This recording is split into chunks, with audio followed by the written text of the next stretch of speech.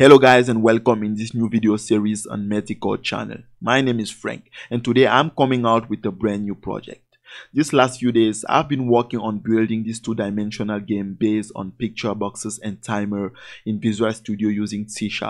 Now if you are interested in getting started coding in C# or maybe learn how to build game in C#, then this might be a best way for you to start. Now, I'm pretty sure you want to know more about this game I'm talking to you. And that's what I'm going to do with you now. I'm going to introduce you to this game, show you which kind of nice game this can be. Now, let's check it out.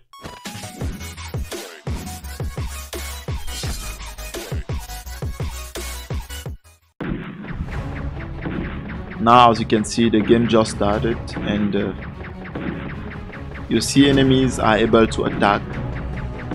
But now in the beginning just one enemy is able to shoot, but every time when I get to the next level then more enemies can shoot.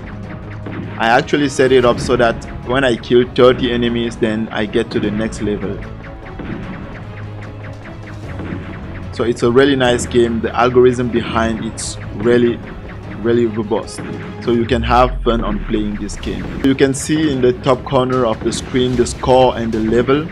You can see every time when I kill an enemy then score increase, and now you can see more enemies are able to shoot and it became harder. They also became faster. So I replay. Now I restart and you can see everything is just starting from the beginning. The background, as you can see, we have a scrolling background with stars. You have many type of enemies and all those enemies are able to shoot.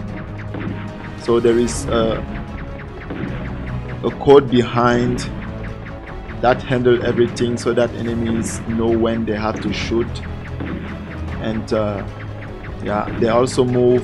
Everything is really nice, and you can hear sounds effects when I'm shooting, when I kill enemies, and we also have the background music that's singing all the time. It's a really nice game. Thank you for watching. See you in the next video, and there I will show you how you can make a scrolling background and add the player.